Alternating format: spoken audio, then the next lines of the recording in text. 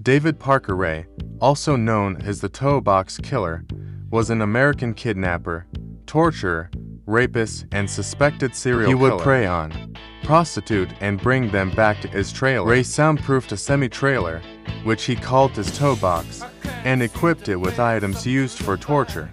He would kidnap between 5 and 6 women a year, holding each of them captive for around 3 to 4 months. He kept his victims' items for trophies. Ray was convicted of kidnapping and torture in 2001, for which he received a lengthy sentence, but he was never convicted of murder. He died with a heart attack a year after his convictions.